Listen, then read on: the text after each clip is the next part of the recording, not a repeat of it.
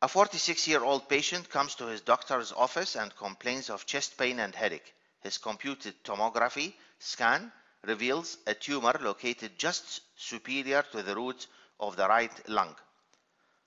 Blood flow in which of the following veins is most likely blocked by this tumor?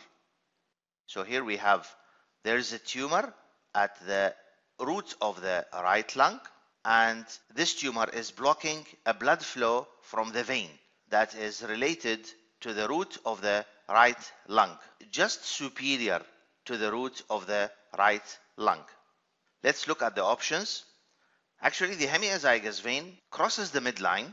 It drains the lower intercostal spaces, lower 4 posterior intercostal veins. These will unite together and form the hemiazygous vein that crosses the midline and drains into the azygous vein. This would be the location of the azygous vein behind the root of the lung, and the azygous vein drains the posterior intercostal veins on the right side.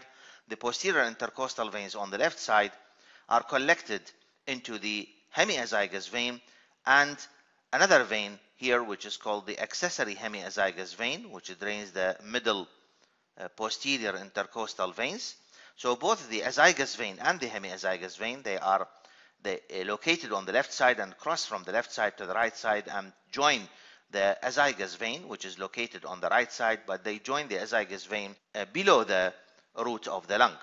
So this option is wrong. The hemiazygous vein is wrong. It is not related superior to the root of the right lung. So as the accessory hemiazygous vein, option E. Let's look at option B, arch of the azygous vein. Yes, this is the correct option. You can see here, this is the arch of the azygous vein. In this section, it has been cut. This is a coronal section, and because the arch extends from behind forwards above the root of the right lung, so you can see that it looks like a circle in this section because it crosses from behind forwards and will drain into the superior vena cava. This is the position of the superior vena cava, and the arch of the azygous vein drains into the superior vena cava by arching above the root of the right lung. In fact, in an embalmed lung, it impresses a groove on the medial surface, on the mediastinal surface of the right lung, a groove for the arch of the azygous vein. So this is the correct option, that the azygous vein is most likely compressed here by a tumor superior to the root of the right lung.